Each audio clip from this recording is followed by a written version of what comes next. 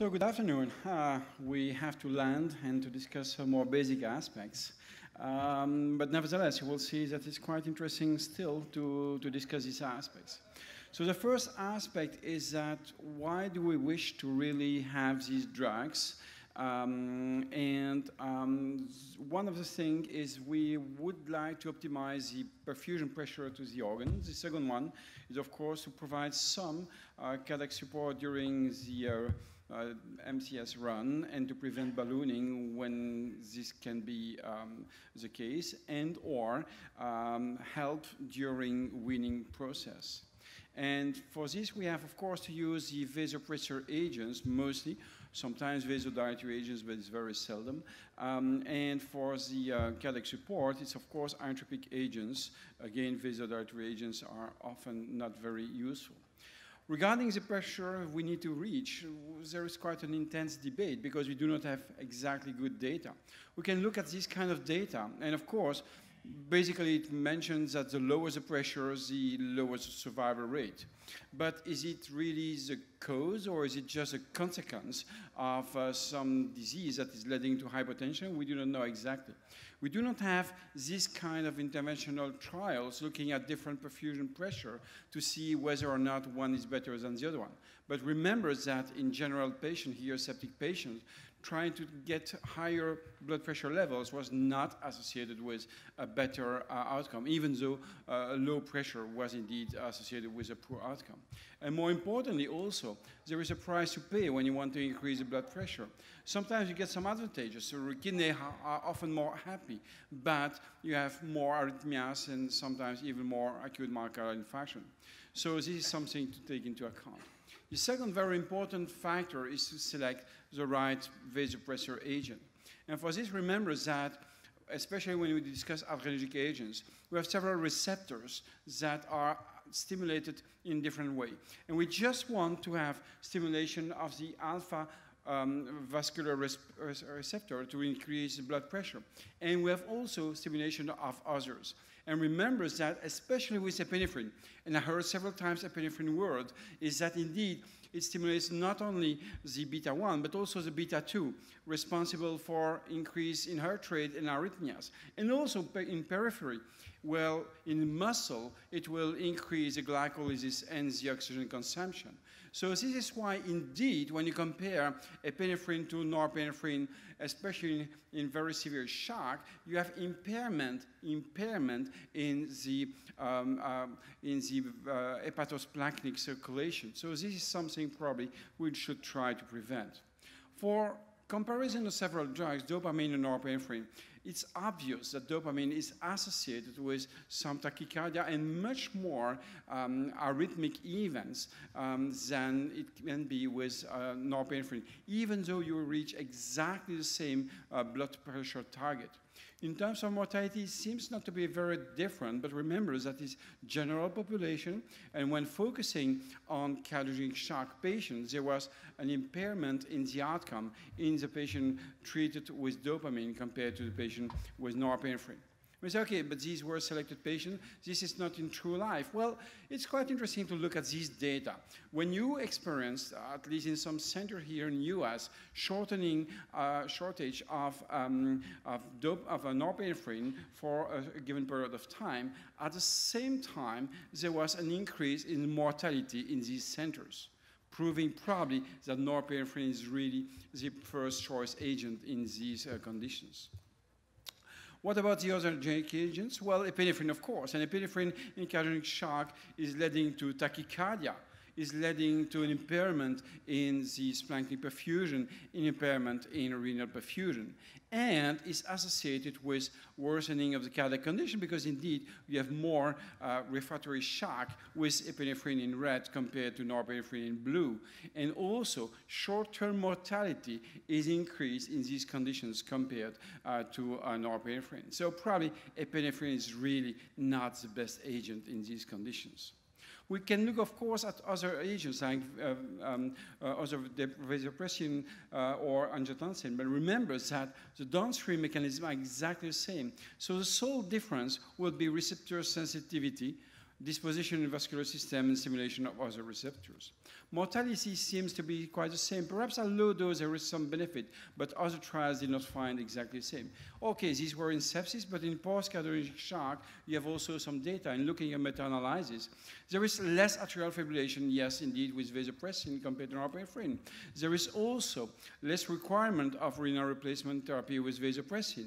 But there is more digital ischemia with vasopressin. So what is exactly best, we do not know. And if you look at mortality, well, some effect, but perhaps mostly driven by low-quality trials. So at the end, we do not know exactly. For angiotensin, well, we have, of course, this trial in septic shock showing that indeed it is more effective to increase blood pressure. But the problem is the design of the trial, because indeed we have the placebo when you don't change anything. You begin with a low pressure, and of course at the end, what do you expect to reach the target pressure if you give an agent versus a placebo? So what does it do beyond increasing blood pressure? Well, on the cardiovascular status, there was no difference in cardiac output, filling pressure, or whatever. Maybe it's nevertheless for the kidneys, there could be something there, because indeed it was improving kidney function in these patients. But there are still some warning signals, and the first one is indeed that there is an increase in heart rate, very similar to dopamine compared to norepinephrine here. And also there may be some immunosuppressive effect because there was also more infections in the angiotensin group compared to the placebo. So finally, what about anotropic agents? Well, we can discuss, of course, mostly levosimendan. And in cardiac shock, it seems not to be really in a cohort some difference between levosimendan and dobutamine. And the interventional trials were negative.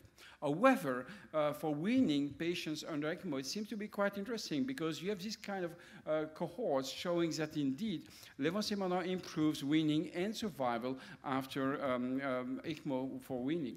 And the same is true compared to removal of ECLS compared to milrinone. It was more effective with levosimendan compared to milrinone alone. However, for the survival rate, there was no major difference. So still the two seems to be quite valuable, but perhaps some slight advantage with levosimendan. And to end up, this very recent trial, again showing some benefit with levosimendan compared to placebo in these conditions. So in conclusion, correction of mean arterial pressure is important. What exactly the target, we do not know exactly yet.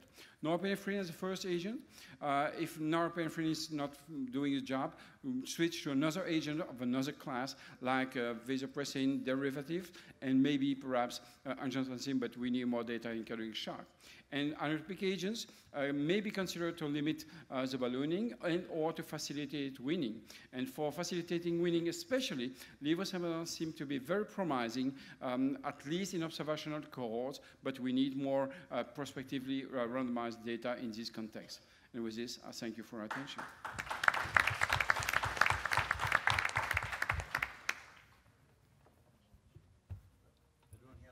I have a question. Maybe I can take the first then.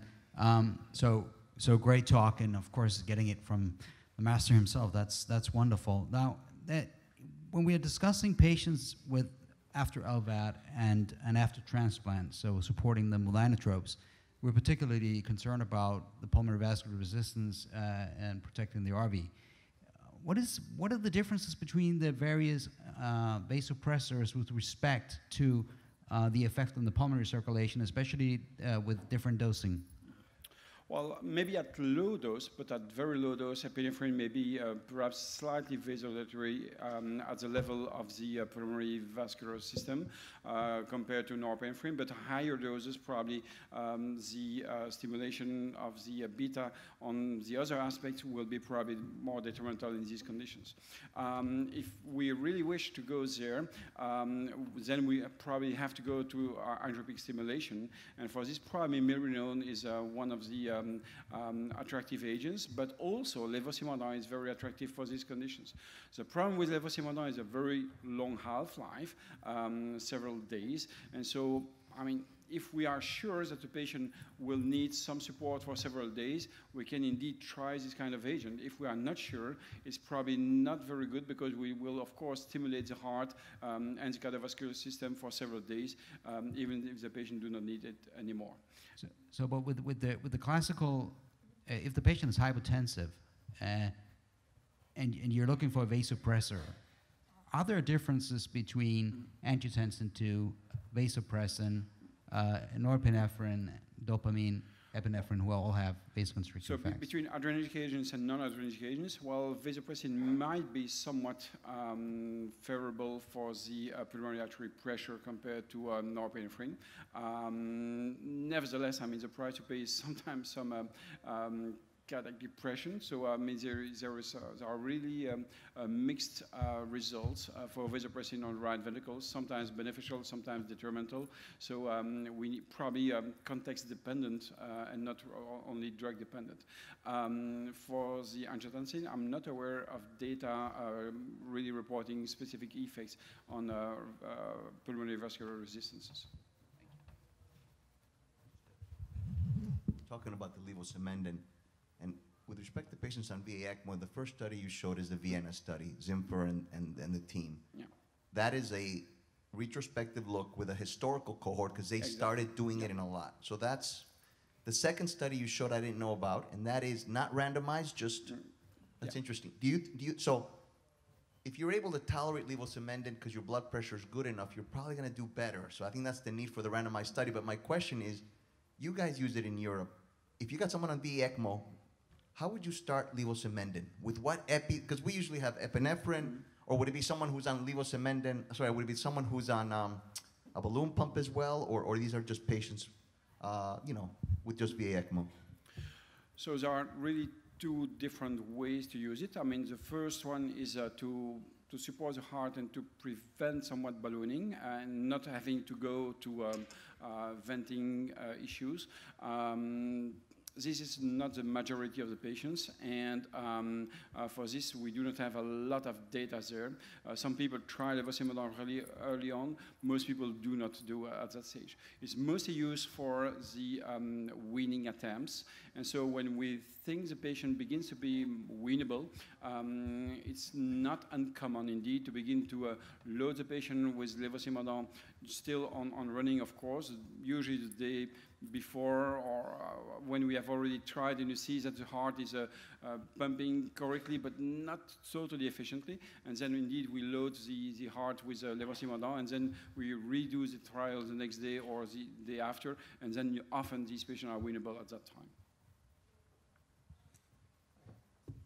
One question, if in case of distribution shock and patient not responding to vasopressors, and can you speculate it's better to increase your pressors or to accept lower blood pressures than the 65? What would be better for the patient? And if you're going to say, if you're going to go to that approach, what criteria are you going to see and you're going to watch on a patient to say it is safe to do this way? I think that tolerating a lower blood pressure can be done if you are sure that the organ perfusion, including the brain, is satisfactory. So it's good to have awake patients there in these conditions. When the patient is under sedation, it's much more trouble because indeed you are never sure. We use quite a lot the Doppler, but it depends if you have pulsatility or not. Without pulsatility or minimal pulsatility, it's very difficult to indeed use a transcranial Doppler. Otherwise, the other way to look at it is probably to use a nurse, because indeed having good values of nurse is also a very good way to ensure that the oxygenation of the brain seems to be somewhat correct, even if the blood pressure is a little bit lower than what you would like to have. Do you have experience with microcirculation on this patient and monitoring that in such kind of patient? We have, and but we didn't publish this, but some group in Rotterdam have published some data, mostly on the at the time of weaning. And what they have observed mostly is that you need first, but it's easy the cause or an effect, we do not know. I mean, the patient with a worse microcirculation have, as usual, the worst outcome. But more interesting, during the weaning attempt, they also demonstrated that one of the factors that was predicting the weanability of the patient was indeed the preservation of the microcirculation during the weaning trial, or the short weaning trial, compared to the patient who were not able, and the patient who were not able to be weaned for the other factors during the next few days. But for the this detection of the good perfusion pressure, we do not really use it as such because it's very difficult to find good threshold, unfortunately. We don't have the levosimendan done in US, but as far as I remember, it's a very long-acting. So how do you guys manage and deal with that? You know, like it's not like Miranon that you can turn it off. So what we have now is that we forget about the bolus dose, which was indeed leading to hypotension, and that was suggested initially in the first trials. So we just have a perfusion that lasts for 23, 24 hours, depending on the weight of the patient. Usually we use the ampulla, which is quite expensive, so we use one dose, which is one ampulla, so it's a 23, 24 hours infusion, and then it will last for 5-6 days, more or less.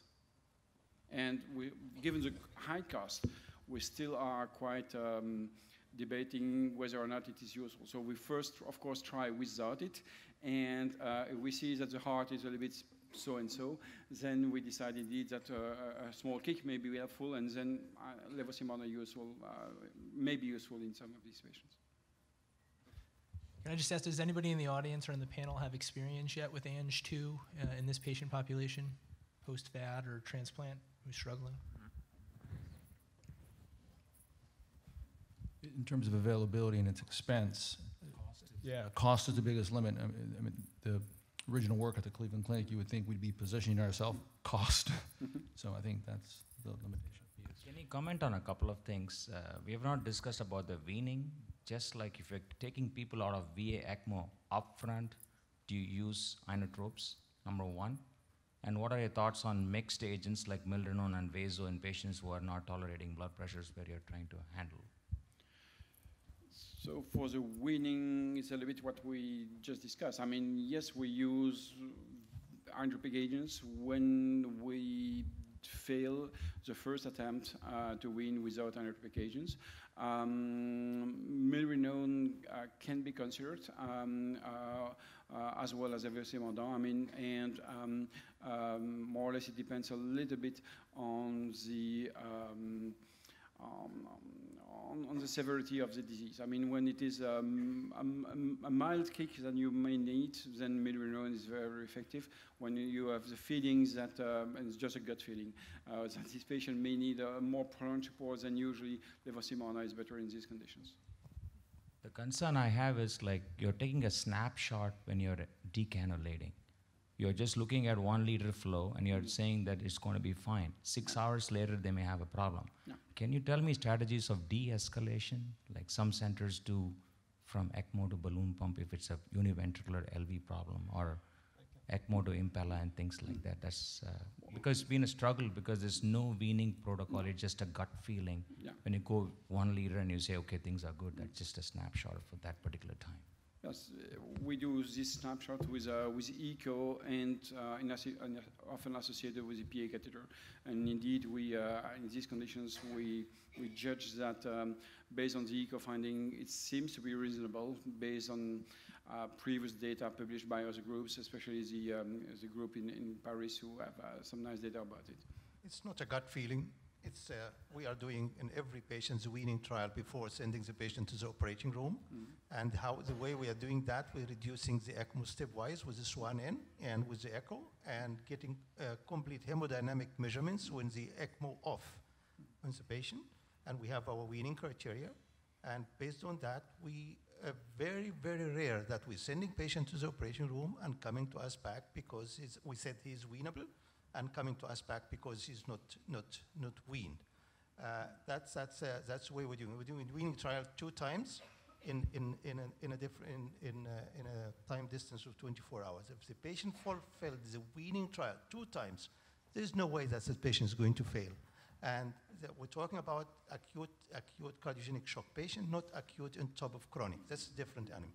But in acute patient, more than 90%, this protocol is valid. So I think the concept of repeated trials and off or equivalent to off studies is the concept that's been proven in many ways in durable devices. So define off for off? Yeah, define off and how long? Okay, it's taking about 45 minutes to 60 minutes to get the patient to that level. Important to say, what's your wedge pressure is behaving while you are weaning. Sure, sure. No, I think that's understood, right? If Yeah. you're failing by wedge and echo and, Yeah. and these things together, but to define your, because you said ECMO off Off for about 10 minutes. 10 minutes 10 off, minutes, but we give him bolus of heparin. not flow 0.5, but No, off. no, off, All clamped. right. Clamped and then Heparin, clamp, Yeah. measure. all right. And so 2 days. and repetitive trial, 2 days. Yes. Off. Ali, before you go off, you probably do a weaning trial at 1 liter. Because if they fail at 1 liter, they're going to fail it all. Yeah, well, it's a Of protocol. course. It's a protocol saying stepwise. Yes, stepwise, and how you define this the patient remains stable. Defined by what? Let me ask you You're one going other to question. That's a term. That's Yes. the condition. You're going to go from one step to the next step. If his wedge remained at a certain level and his blood pressure remained at a certain level, and your level of inotropes are low and defined by Yes. Primacore and 0.05 of epinephrine or lower, and volume status is under control. We are 0.05 not- mg per kg of epi. Sorry? 0.05 mg per kg, Yeah, right? Which yeah. is about 2 to 5 or something Yeah, like that. Yeah. that's if you are not reached that level of inotropes and the patient you are not stable enough not to try to wean. That's an important point because in the ICU, Yeah. we see the intensivist start epinephrine when we're going to do a weaning trial, and often I tell them, could we just try without epi and then do one with epi? Because it's nice to know the unsupported state, especially in an EF that's coming back well. But I agree, it looks to be standard to put a little epi, and how much milrinone, Ali? Like 0.25? 0.25 to Yeah. 0.5 millinol. Low dose. Just, I think the question, weaning, everyone's done. What is the doubt in some of our minds is completely stopping an ECMO for 10 minutes. How safe it is? What is your experience about how many times you have the circuit clot, how many times you have clot in the cannulas, and how many times you have had a stroke? Very good point. And we just mentioned our data and complications in ECMO, and we had 0 complication related to giving the bolus of heparin.